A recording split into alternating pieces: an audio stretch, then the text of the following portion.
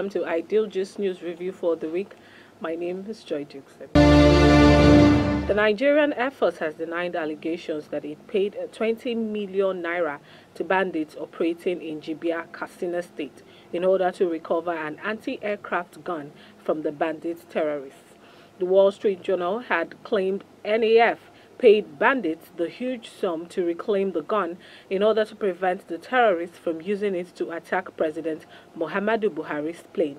But in a statement on Sunday by Air Commodore Edward Kabwet, director of NAF Public Relations and Information, titled, "NAF did not make any payment to bandits in exchange for weapons."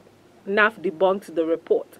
The Air Force stated that it had carried out attacks on the said forest, stressing that there was no need to negotiate with bandits when it is on the offensive. Former Deputy Senate President Senator Ike Ekweremadu has again advocated for the creation of state police in Nigeria. He argued that the central police system, which Nigeria is running within its federal system, has collapsed and is unable to handle the current security challenges in the country. According to him, this is why in recent times the military has been brought in to handle security situations that ordinarily should have been the responsibility of the police. Ekweremadu, who spoke to newsmen on Sunday in Yola, the Adamawa state capital, on the sidelines of a church Thanksgiving service he attended in Begaji area, said Nigeria needs to drop the unitary system of policing, which is no longer working, and embrace workable systems as other countries of the world are doing. He argued that it is wrong for Nigeria to be running a federal system of government and insists on a unitary system of policing. Nigeria's envoy to Chad and the Lake Chad Basin region, Ambassador Babagana Kingibe, has stated that Nigerians' unity is negotiable. The former vice presidential candidate stated this while speaking at the Sun newspaper's 2020 awards in Lagos on Saturday. According to the former ambassador to Cyprus, Greece and Pakistan, even the union between a husband and wife is negotiable. He, however, warned that even if the country is divided, no land will be taken from one place to another, as everyone would be required to remain in the same place. President Muhammadu Buhari on Monday sent a tough warning to bandits, stressing that they are living in the fool's paradise of invisibility, but reality will soon dawn on them harder than ever before. Reacting to the killing of over 30 people in Goronyo Market in Goronyo local government area of Sokoto State on Sunday, Buhari told the killer bandits that the clock of your ultimate destruction is ticking, as you will no longer have a place to hide. He maintained that the days of the bandits are indeed numbered because the military capabilities of our forces are being boosted by the acquisition and deployment of advanced equipment. The president, in a statement issued by his spokesman Garba Shehu, said the bandits are currently under desperate pressures because of the intense and sustained air and ground operations against them in their hideouts by our security forces. A former vice presidential candidate of the People's Democratic Party (PDP), Peter Obi, has denied receiving any invitation from the Economic and Financial Crimes Commission (EFCC). Obi, in a statement signed by his media aide, Barrister Valentine Obianyem, said he only heard about the invitation on different media platforms. The former Anambra governor also denied asking the EFCC to make their investigations public. The police station located in Ohiaku local government area of Ebonyi State has been attacked by gunmen who released those detained at the station. According to Daily Trust, the incident happened in the early hours of Monday. The development was confirmed by the spokesman of the State Police Command, Loveth Oda. It was gathered that the gunmen during the attack on the police station burnt petrol vans found at the station. Security properties had been damaged in recent times over the call for secession by some people in the southeast. Benue State's Governor Samuel Otom has condemned the massacre of people during an attack in Goronyo Market in Goronyo local government area of Sokoto State by armed bandits. The governor, who described the worsening security situation in Nigeria as unacceptable, called on the federal government to urgently address the situation.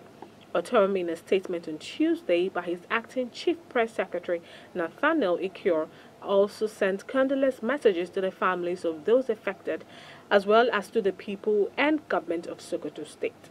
more than 43 persons were killed as bandits invaded the Goronyo market in Goronyo local government area of Sokoto State. The bandits stormed the weekly market, shooting sporadically and killing several persons in the process.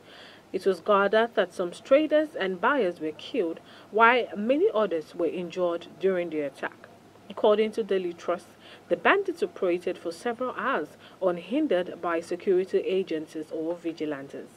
Otom, in his reaction, called on the government to do more to ensure citizens and residents live in peace. Unknown gunmen have killed no fewer than 5 traditional rulers during an attack by gunmen at Nenasa Community Headquarters of Njaba local government area of Imo State. Sources disclosed to Channels Television that the traditional rulers from the area, numbering over 20, were in a meeting at the local government headquarters in the community when gunmen invaded the place. It was gathered that the gunmen attacked the meeting, shooting sporadically and killing at least 5 traditional rulers on the spot. Those who sustained heavy gunshot injuries have been rushed to a nearby hospital for treatment. The Kaduna State Governor Nasser El-Rufai has called on the federal government, led by President Muhammadu Buhari, to declare bandits as terrorists. The governor said this on Wednesday, when he also noted that declaring them as terrorists would allow the military deal with the bandits accordingly without contradicting international laws guiding such operations. El-Rufai disclosed that he has been telling the federal government since 2017 to declare the marauding bandits as terrorists, has written several letters on the same issue, but his requests have not gotten any favorable response so far. The Kaduna State Governor made his mind known on the issue while receiving the State Security Incidents Report for the third quarter of 2021. The Lagos State Police Command has disclosed why its men fired tear gas at NSAS memorial protesters at the Lekki toll gate on Wednesday. The police fired tear gas at the protesters who were holding a memorial car procession to mark the NSAS one-year anniversary.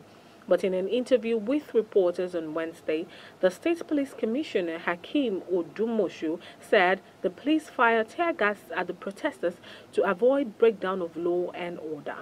Odumoshu said that the protesters were against the promise they earlier made that the procession would start by 8 a.m. and end by 10 a.m. The police commissioner stated that any demonstration that goes beyond the agreed time is constituting a nuisance and will not be tolerated. He added that the youth remaining are the miscreants, hoodlums that want to capitalize on that to attack innocent people and start robbing people.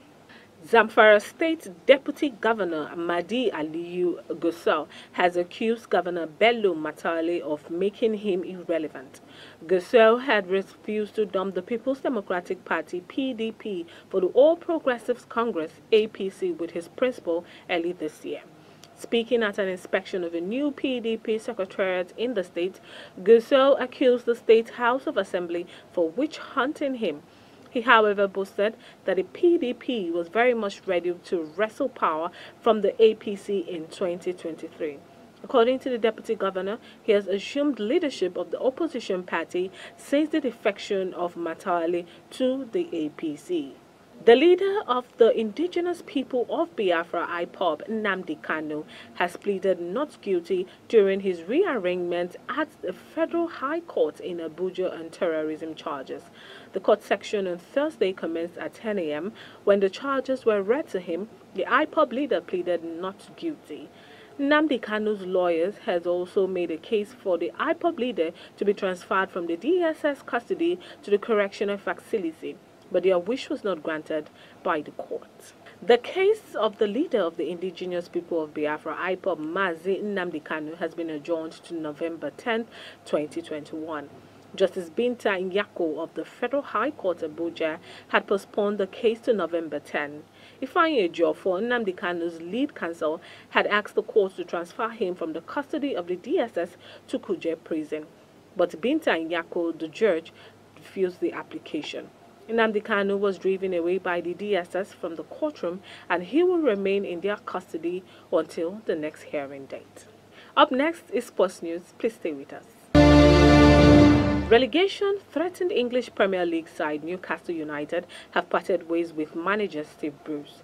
Bruce's departure, which was long expected, was announced by the club in a statement on its website on Wednesday. Newcastle United can confirm that Steve Bruce has left his position as head coach by mutual consent. He leaves the Magpies after more than 2 years in charge, having stirred the club to 13th and 12th place finishes in the Premier League and reaching the quarter-final stage in both the Emirates FA Cup and Carabao Cup during his tenure. Newcastle United would like to place on record its gratitude to Steve for his contribution and wishes him well for the future, the statement said. Coming up shortly is entertainment news. Auditions for Cradle to Fame Season 2, the Unlock Your Talent show, commenced on Friday, 15th October. However, the organizers of the show have released a statement saying that the audition is still ongoing and urges youth to grab this as it is an opportunity to showcase their talent to the world. Thank you for watching. My name is Joy Dixon. To have a great